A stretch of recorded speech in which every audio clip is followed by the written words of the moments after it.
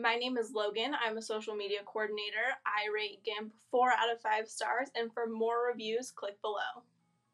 Prior to using GIMP, we used the Adobe Suite and Photoshop, and while it worked fine, it was a cost that we were happy to eliminate, and GIMP took care of everything we needed without paying the monthly fee.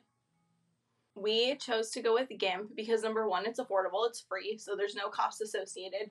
Number two, it's very easy to download to any device. So if we have new staff or somebody that doesn't have it on their device, it's literally like up and running within 15 minutes usually.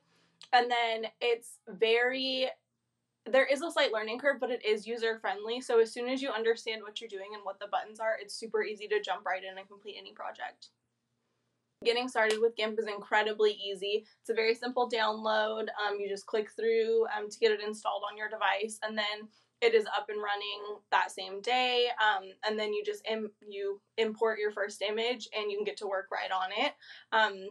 It can take some time to kind of figure out what you're doing, but if you know what you're doing and you know what you want to do to the image, many of the functions mirror or very similar to Photoshop. So if you're already familiar with how they work, it's a super easy switch over.